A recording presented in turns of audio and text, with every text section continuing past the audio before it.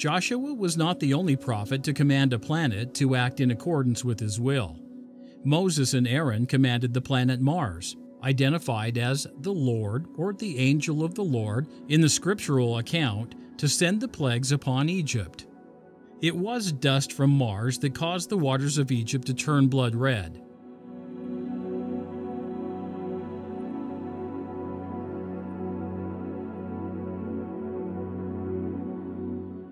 Moses and Aaron did not give voice commands to the red planet as did Joshua.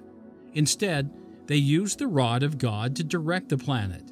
This was repeated at the Sea of Passage, where Moses raised the rod to part the sea. This verse is more explicit, with the Lord, meaning Mars, causing the sea to divide when directed by Moses with his stretched out hand.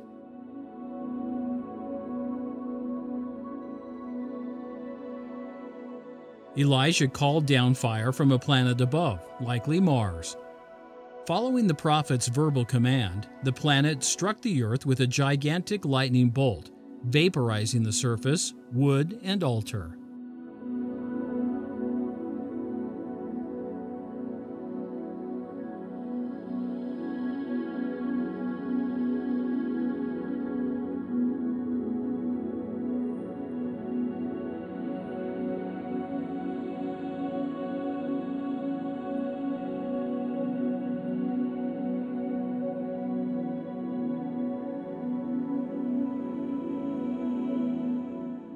Deborah was the ruling judge over Israel and prophetess, like unto Joshua and Moses.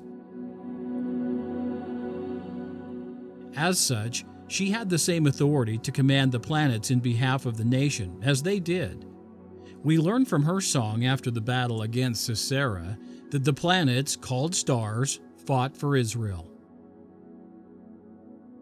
Many scholars dismiss the explicit reference to heavenly bodies due to their incredulity.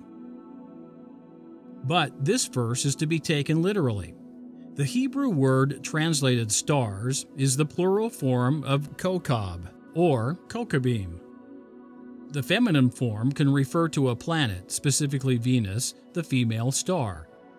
Now we know from the book of Abraham that this same word, kokab, designates a star.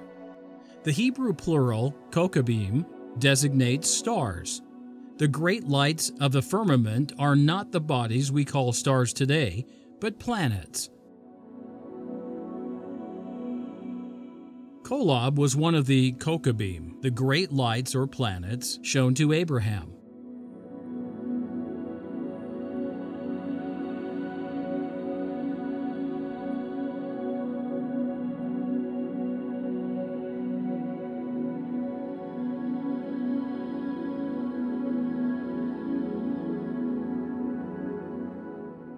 Later in the account, the Lord makes explicit that Kolob is a planet.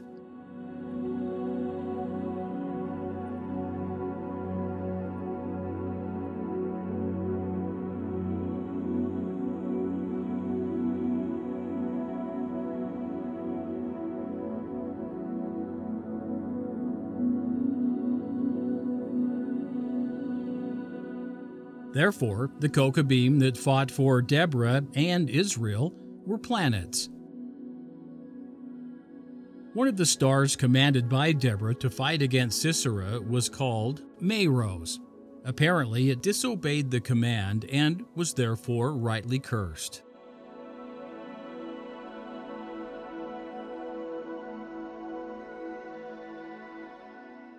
Because of the reference to inhabitants, many biblical scholars object to calling Meroz a star or planet. That would mean that there is extraterrestrial human life on a nearby planet. Instead, they identified Meroz as a local village or city. But Meroz is mentioned only once in the Old Testament, in this verse, and it is unknown historically elsewhere. Scholars explain its absence as a city in Samaria as the effect of the curse. In other words, the city was destroyed so completely that it appears nowhere in the historical record.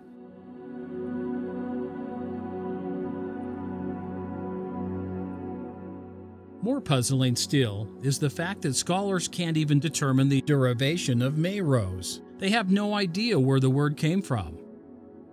Be that as it may, Meroz can only be a nearby planet. The Talmud makes this clear, stating that the context of the verse makes this reading mandatory.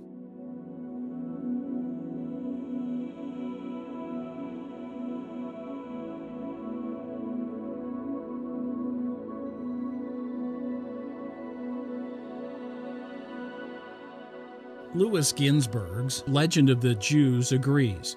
The star Meroz is one of the fiery hosts of heaven. Besides, how can the inhabitants of an unknown village fight from heaven?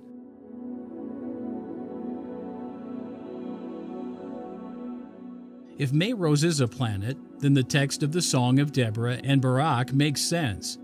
The planet sent fire to Earth, referring to huge electrical discharges, incinerating Sisera's troops alive. Due to the heat, the soldiers sought refuge in the river, which swept their bodies into the sea.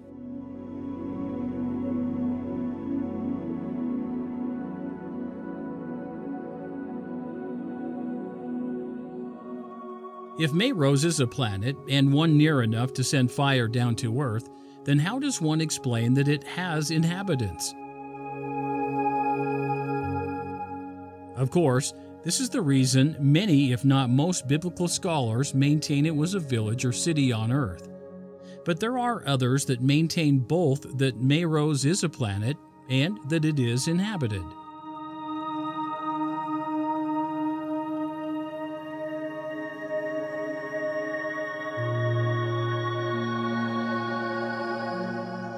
The Chabad Lubavitch group, a branch of Hasidic Jews, for example, used this verse to support the notion that God has placed life on other planets.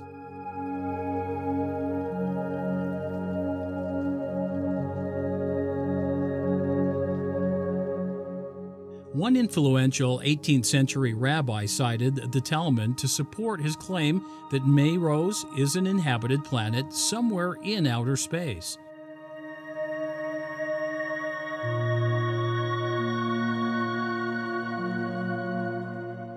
Though we believe that there are inhabited planets nearby, which is a discussion for a later thread, we also believe there is a more logical solution to the so-called inhabitants of Meroz. An initial clue is found in the Zohar, a set of commentaries on the Torah.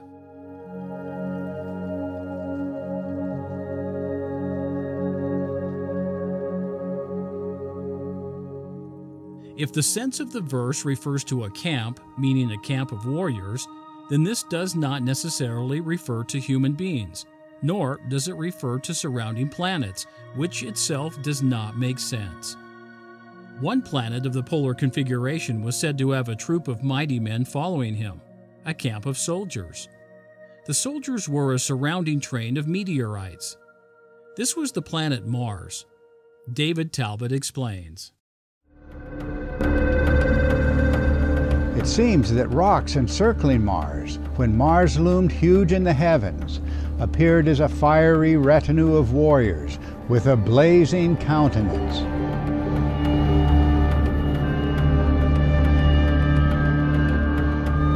The terrifying Maruts of Hindu literature derive from the same Indo-European root as the Latin Mars. They are the sons and companions of the Hindu Rudra, the Red One, who could hardly be other than Mars itself. The Maruts whirled in the heavens, bringing blasts of fire, of lightning, and falling stone.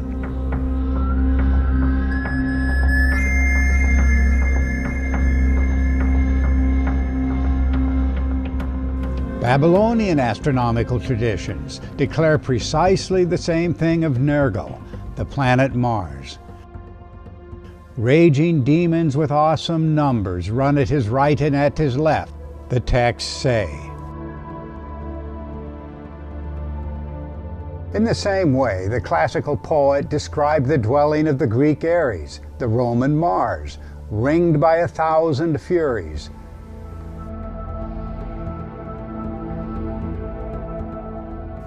just as a horde of berserkers or the furious Valkyries accompanied the divine warriors in archaic traditions of Germany and Scandinavia. These warriors were the Meroz in Vedic lore. As Max Mueller pointed out, Meroz shares the same linguistic root as Latin Mars.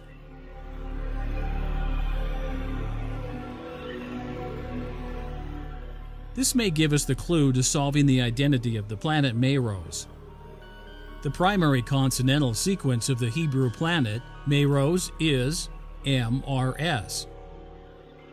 In principle, this is the same as the Latin Mars, whose primary consonantal sequence is the same, MRS. Some transliterations have Z substituted for S.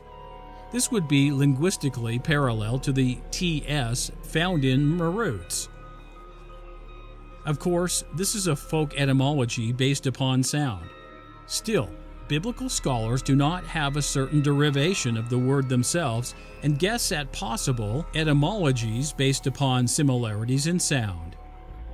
Given the mythological match of Meroz and its camp with Mars and its trailing horde of meteoric warriors, the Meroz, it is only reasonable to also linguistically match the two. Meroz would be Mars.